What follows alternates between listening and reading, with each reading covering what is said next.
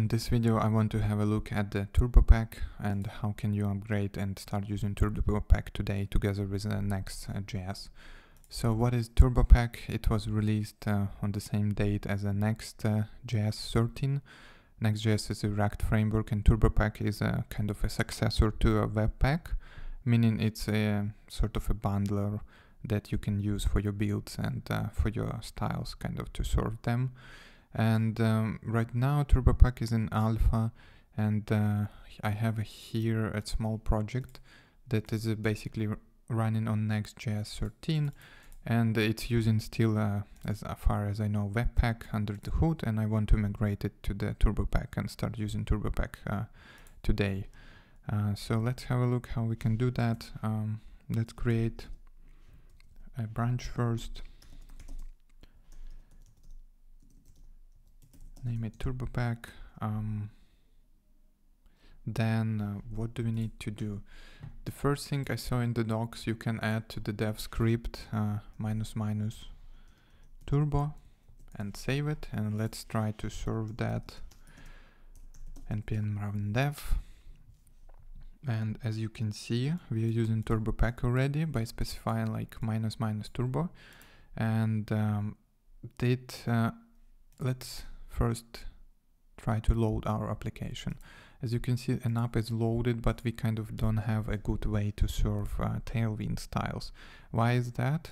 Because as you can see here, Turbopack already detected a few things that we are having here. So we use Tailwind, basically probably detected by scanning the files and seeing tailwind.config.js, and it's currently is not supported out of the box, but as a workaround we can, for example, go here and check how can we make it work.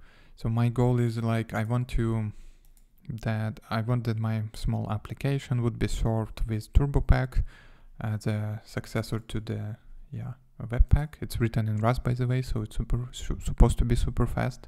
And I want also Tailwind work with this Turbopack combination. And in docs they have here a few build scripts, or rather workaround how we can solve that. So we need to install concurrently package, which basically would run your npm scripts kind of in parallel. So let's do that.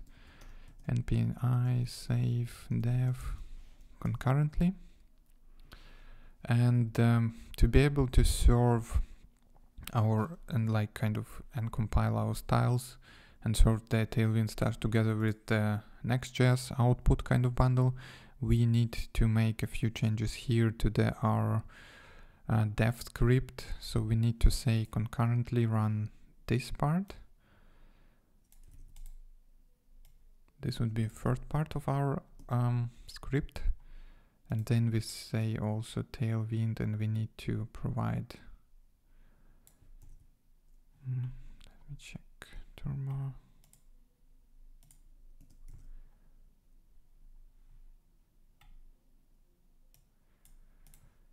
Yep, okay.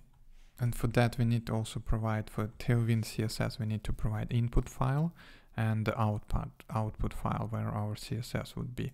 So an input file would be just styles.tailwind.css. This is the folder here which I have.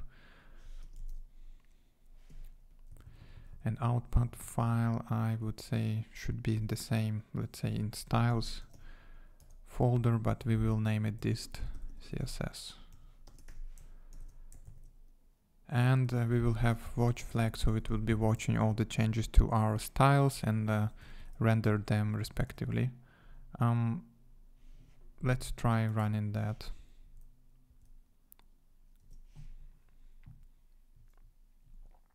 As you can see, the dist file was generated. This is our CSS dist file, and let's have a look at the application. Currently there are no changes. That's because we need to also consume that in our layout, and we can go here and change it to dist CSS. And as you can see right now, our application picked up changes and is working, meaning it's serving all of these two scripts well, and it's serving our new CSS. Let's go and try to change get started button color of it, and let's see if they update kind of real time. I change it to green. I don't know why in Firefox I have to reload the page that changes to be picked up, but in Chrome, for example, it works just fine out of the box. Let me go and show it to you in Chrome. And let's say I want my color button would be of orange now. Yeah, as you can see, it's kind of force refresh and the color of the button is updated. Yeah, so it's great. It's all you need to do kind of to serve your CSS with Tailwind changes all together with building using Turbopack. But we also need to modify a build script, and for that I actually have a command here. I can show you a bit just to save some typing.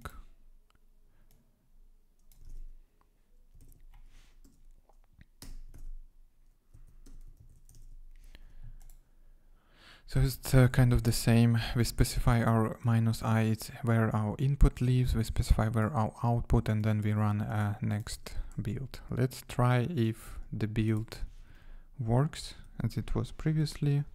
npm run build.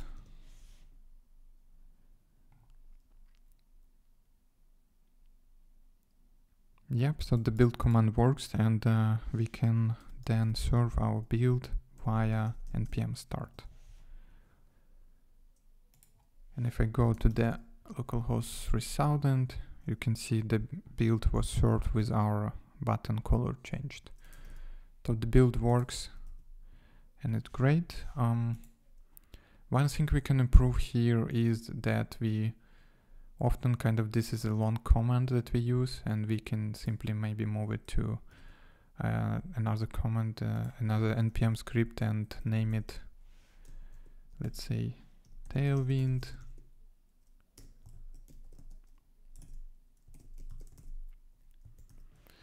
And so then we can use it here, npm run Tailwind.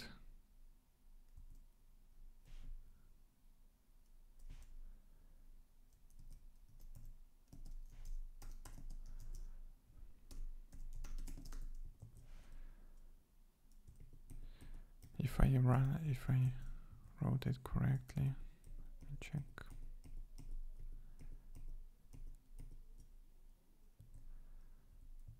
So yeah, it's between this parentheses.